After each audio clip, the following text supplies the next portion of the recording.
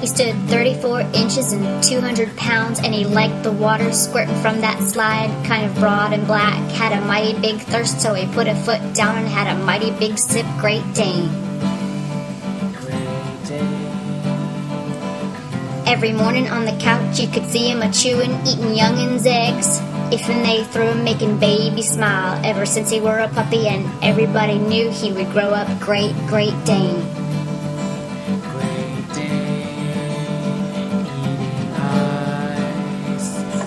When he wasn't outdoors, he liked to cuddle little kittens, getting big old kisses from purty women. Feel like playing? He'll fake you out. Feel like playing? Or maybe a nap for Great Dane.